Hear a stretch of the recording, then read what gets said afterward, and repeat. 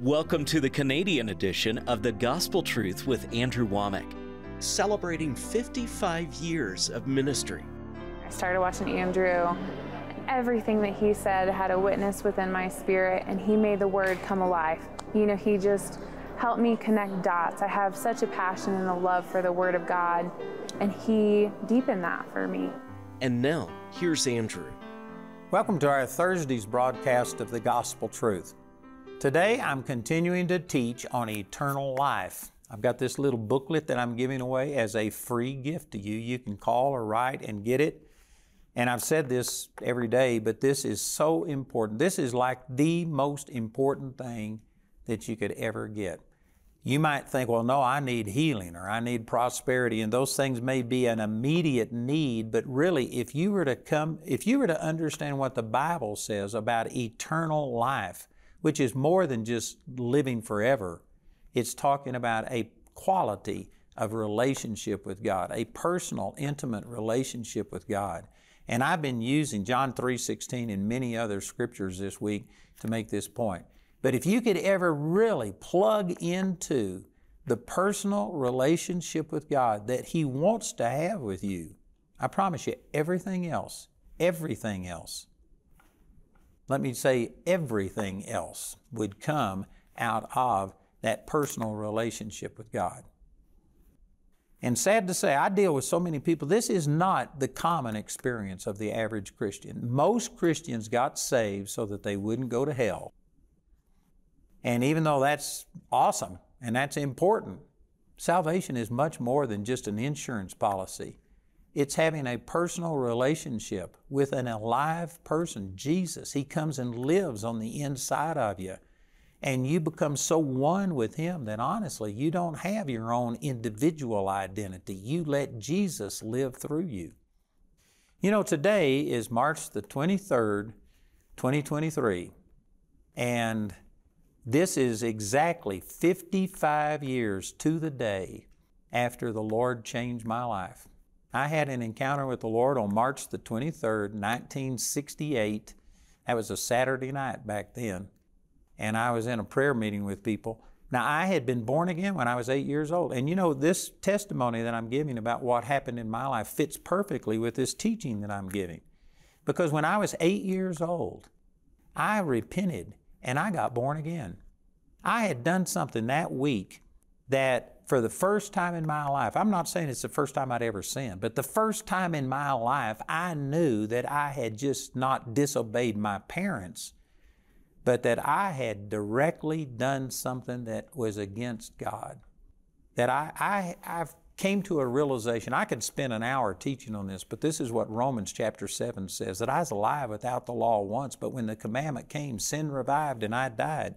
I was born with a sin nature, but that sin nature isn't imputed unto you until you cross a threshold where you know that you have sinned against God, not just done something that was against your parents or against some restriction that somebody had put on you, but you know you'd sinned against God. I had done that week at 8 years old. And on Sunday, the pastor of the church got up and preached a message that he entitled, Our Tour of Hell. And it was real dramatic the way he did it. I've talked to him about that since then. He used to watch me on television. He's now gone on to be with the Lord. But he gave me a copy of that sermon that he preached. And he gave me the Bible that he was using when he preached that. And I heard him preach this sermon on hell. And the thing that surprised me was there was not only bad people there. He was listing people that were good people. He was talking about some of the upstanding members of society being in hell. And I didn't respond during that Sunday morning service, but when I got home, man, I asked my dad, I said, what is he saying? I was under the impression that if you're good, you go to heaven. If you're bad, you go to hell. And he was saying there was good people in hell. And my dad explained to me that only forgiven people go to heaven and people that don't accept forgiveness go to hell. And they could be good people, but if they didn't accept the forgiveness that only comes through Jesus, they go to hell. They could be bad people, but if they do accept the forgiveness that comes through Jesus, then they go to heaven. And when I understood that right there in my bedroom on a Sunday afternoon, my dad prayed with me and I got born again. And my motivation for being born again was because I didn't want to go to hell. But I got saved. And did you know the very next day in school, I was in the 3rd grade. I remember my buddies I forgot how it happened, but they could tell I was different. And they said, "What happened to you?" And I told them, I said, "I got saved." Did you know in 24 hours after I got saved, they could tell I was different. I was changed. I believe if I'd have died, I'd have gone to heaven because I was born again and I knew God.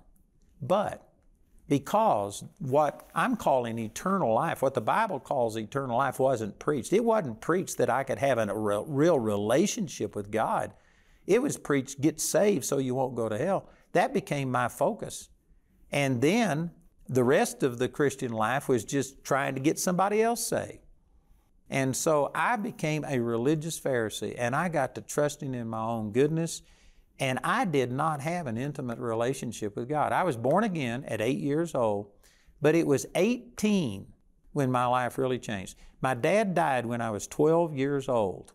It was in May. My birthday's April the 30th, and it was May, I forget that May the 15th or 16th is when my dad died. So I was just a couple of weeks past being 12 years old when my dad died. And I remember at his funeral, we had an open casket, and I was sitting on the front row, and I was only about 5 or 6 feet away from his body, and I was looking at him trying to process all of this and what was happening.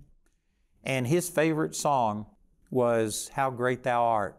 And so the pastor of the church, he was singing "How Great Thou Art." And I had prayed for my dad. I even fasted for my dad. He had been in the hospital for 6 weeks or something before he died.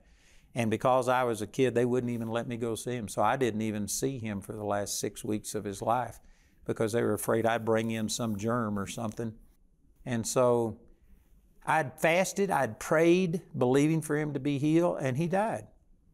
And yet here they were singing how great God was. And it looked to me like, faith wasn't working and all of these things weren't working. And I was born again, but man, I didn't know God. And I remember looking at his body in that casket, and just as they were singing, "How Great Thou Art," I prayed and I said, "God, if you're really great, reveal yourself to me. Who are you? What do you want me to do?" 12-year-old kid, I remember praying that. Man, you talk about God being a good God, to hear the prayer of a 12-year-old kid that I didn't even have a clue what I was asking. But I believe God answered that prayer on March the 23rd, 1968. So that would have been 6 years later. And I was in a prayer meeting anyway. I won't go into the whole thing, but I mean God showed up in all of his glory, in all of his power. There was about 7 or 8 of us in this prayer meeting in a Baptist pastor study at 10 o'clock on Saturday night. We met together every Saturday night and prayed. But this time, God showed up, and every one of us were laying flat of our face for about 2 hours.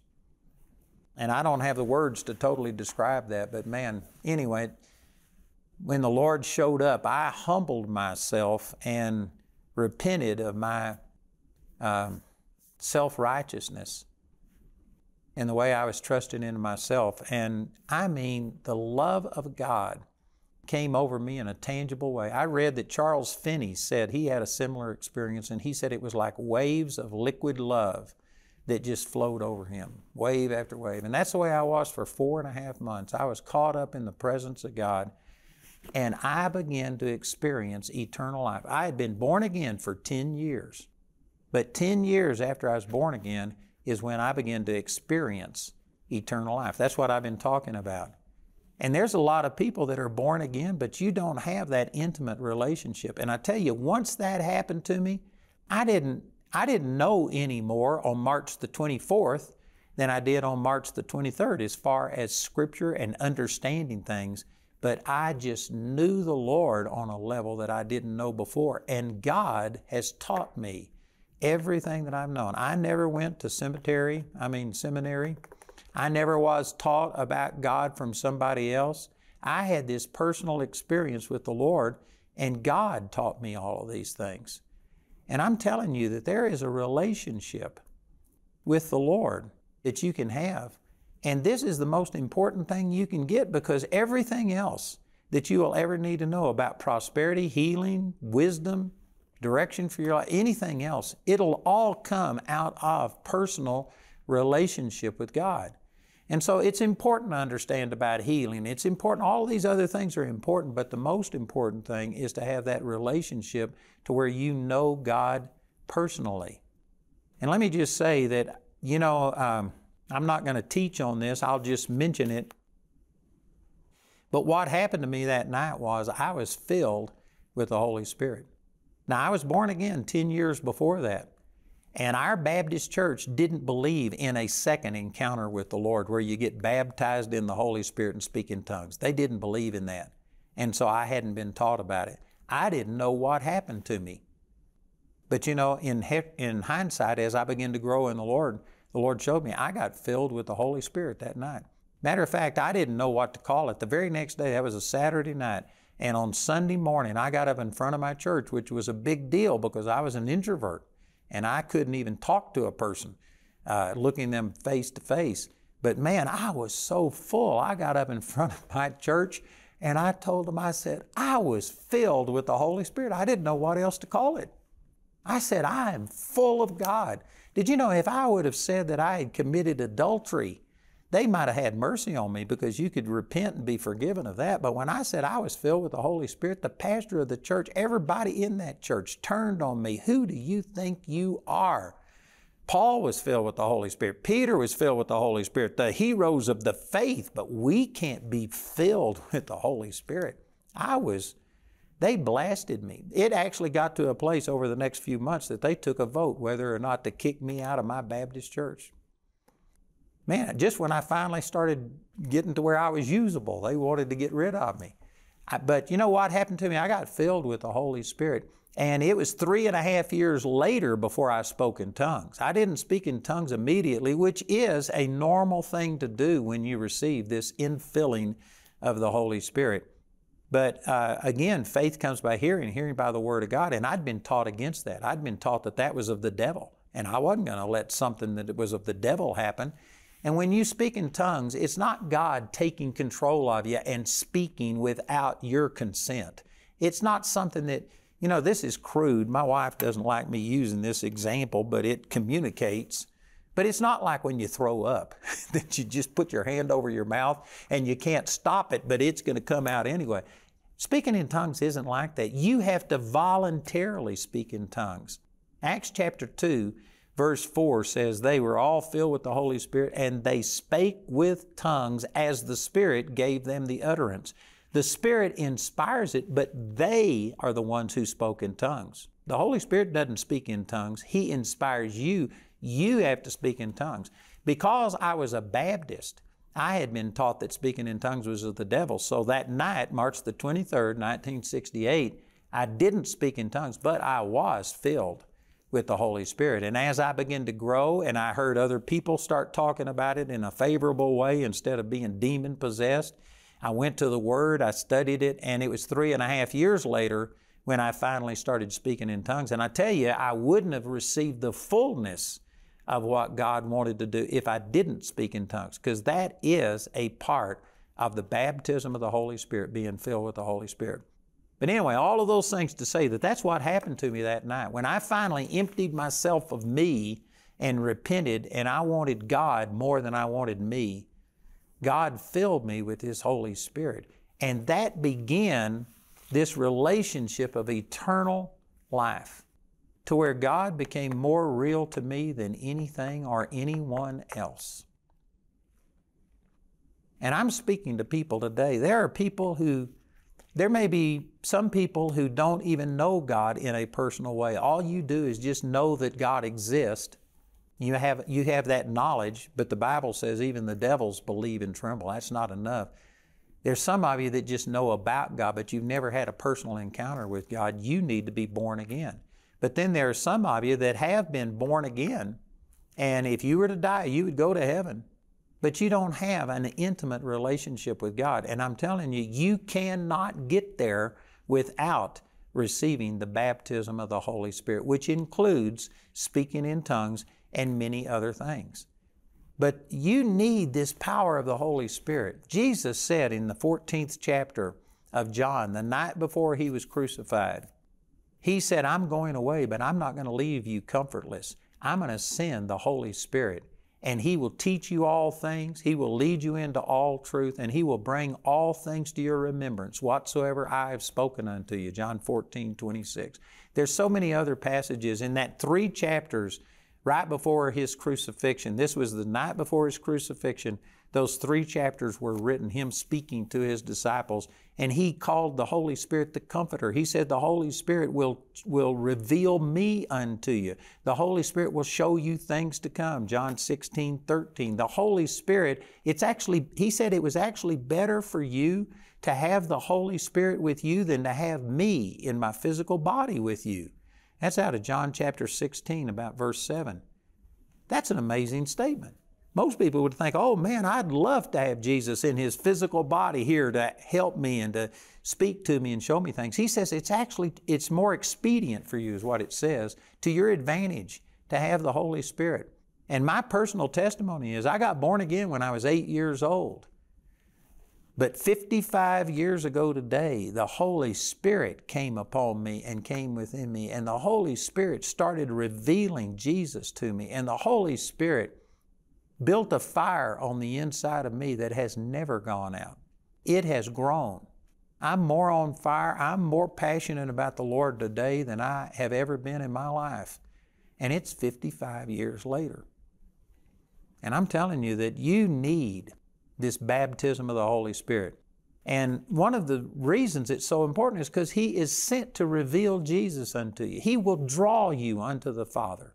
Jesus said this in John chapter 6, verse 44. He says, no man can come unto me except the Father draw him. And He draws us through the Holy Spirit. You can't just come to God on your own. You can't know God on your own.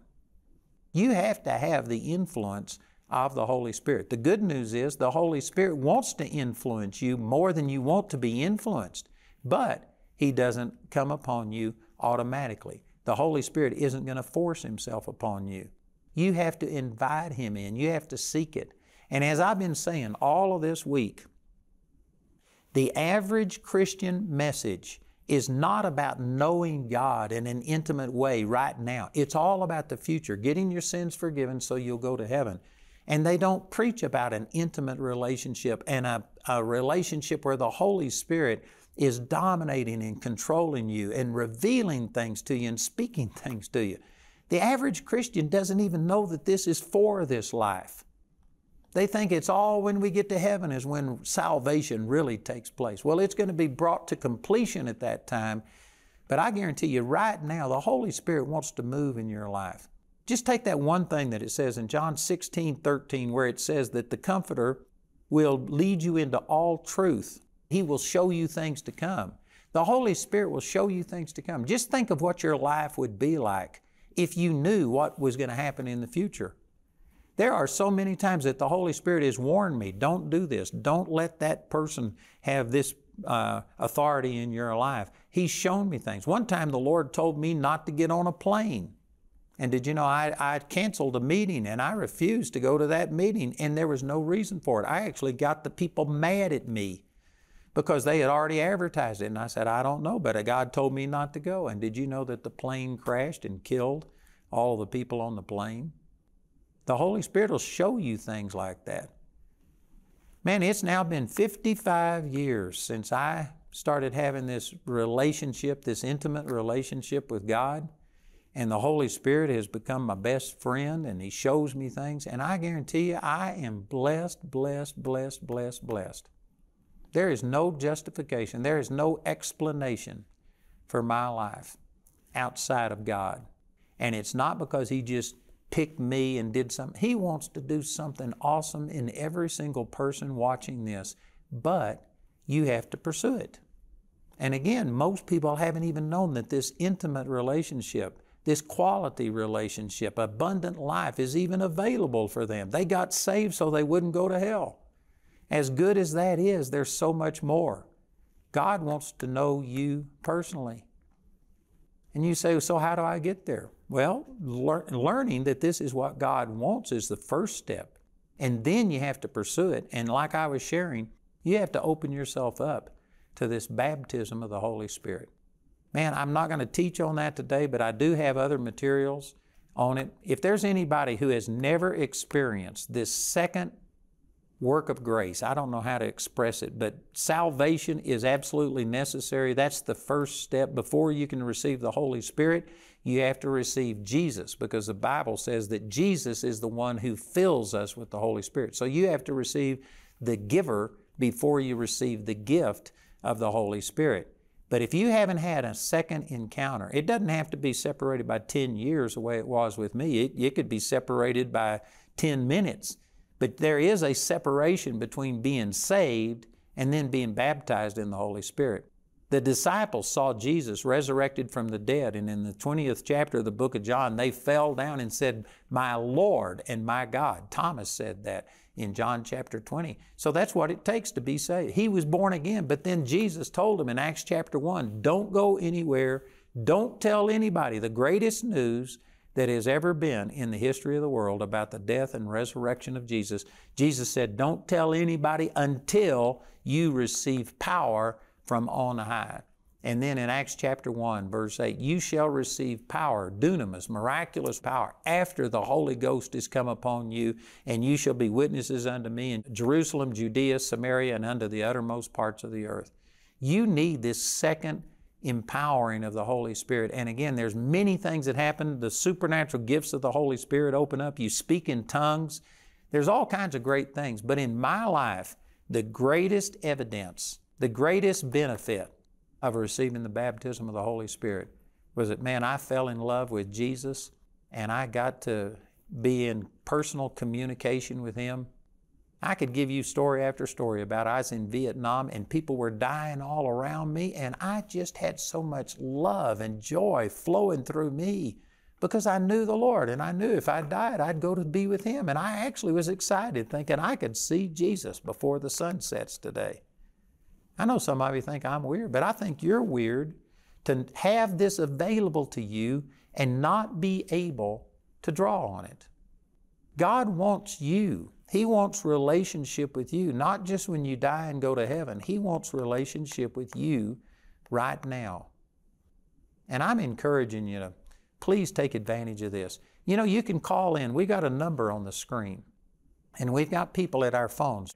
And each one of them have received this baptism of the Holy Spirit. They have this gift of speaking in tongues. They can explain it. And I've got other materials that will go along with this, that they could explain these things to you. So I encourage you to call that number, and please let someone pray with you. And also remember that I'm giving away this free little booklet on eternal life. It'll explain everything I've talked about today and go into more detail. It's just a brief summary, but it's powerful. Then we also have CDs, DVDs, and a USB that has the audio and the video on it.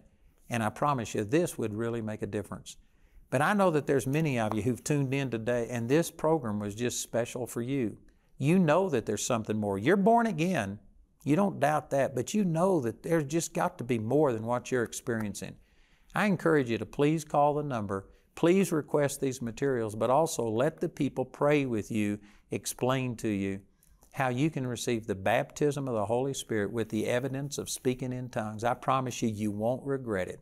It'll change your life. So listen to our announcer. He's going to give you all this information, and then please call or write today. I want to thank our partners for allowing us to be able to broadcast on this network and reach out to you. You know, we have around 63,000 partners, and it cost us over $6.5 million a month just to do what we do. It's expensive to get the word out, but I'm sure many of you would say it's worth it. It's touching you, it's changing your life. And we are not only financing these broadcasts that you're watching, but we have a Bible college with offices in 20 different nations. We've got Bible schools scattered around the world with over 9,000 students. And we are in a building program that we are building this out so that we can accommodate 2,500 students minimum here in Woodland Park. This is where all of the things originate. And in order to do that, we need more partners. It was partners that brought you this program. It's partners that have enabled us to do this. We've acquired over $130 million worth of buildings and land in just 9 years, and it was partners that do that. The students do not pay for all of these things. So I'm coming directly to you, and if you've been blessed, I would like to ask you to go to awmi.net/campus, and you can see an artist rendering of all of the buildings we're going to build. You can actually go inside and look around these buildings. I think you'll see that it's going to be a first-class campus, and we are going to minister to people. We're already graduated over 12,000. I believe that this is going to be a big part of this end-time harvest, but we need partners to help us do it. So check it out at awmi.net/campus. Pray about it and become a foundation builder with us, getting the gospel out, changing people's lives who in turn will go out and change the world.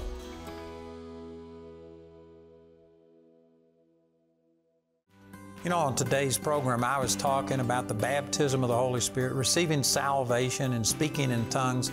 And if you haven't received either salvation and or the baptism of the Holy Spirit, I would like to encourage you to please call our helpline. We have that number right there on the screen, and we have people waiting to pray with you. I encourage you to call and receive either salvation and or the baptism of the Holy Spirit. Andrew is offering his booklet, Eternal Life, as his free gift to you today. This offer is limited to one free booklet per household and is available in the US, UK, Canada, and Australia. Contact us today to receive your free booklet. Andrew's complete series, Eternal Life, is available as a CD, DVD, and as a USB made from our daily television broadcast. Each of these valuable resources is available when you contact us. This entire series is also available for audio download absolutely free from our website at awmc.ca. Click on Today's TV offer under the Store tab to see all the ways you can get these products. Or you can call the Andrew Wommack Ministries Canada helpline Monday through Friday from 9 a.m. to 5 p.m. Eastern Time at 647-348-2220 to order. I'd like to let all of you, our Canadian viewers, know that we have a Bible college in Toronto, and we would love to have you come and be a part of it. There's multiple ways you can take advantage, not only through the campus there in Toronto, but we have online courses, we have correspondence courses, just a number of ways, but we want to help you, and we're making it as available to you as we possibly can. So check it out. The information's on your screen, our Charis Bible College, Toronto. To learn more about the vision and mission of Andrew Wommack Ministries Canada, be sure to visit our website at awmc.ca. While there, you'll also find details about all of the products available and be able to access many of Andrew's teachings absolutely free. You can listen to them while you're online or download them for later and listen on the go. Remember, that's awmc.ca. Thank you for your support, and we look forward to hearing from you today.